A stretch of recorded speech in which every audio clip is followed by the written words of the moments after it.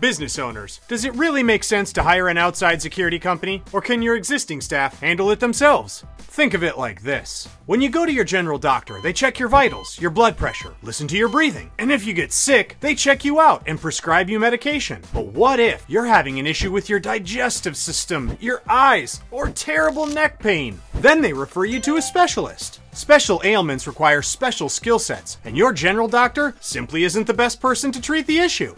Sure, they could handle the basics, but when it comes to your health, are the basics really enough? The same goes for technology. Cybersecurity and compliance are specialized skills and require special training, processes, and software. As great as your IT people are, they simply don't have the skills or the resources to keep your business protected and compliant. So the answer you're looking for is yes. You do need to hire an outside security company. Think about it. Is the health of your business really worth taking the risk of being security naked?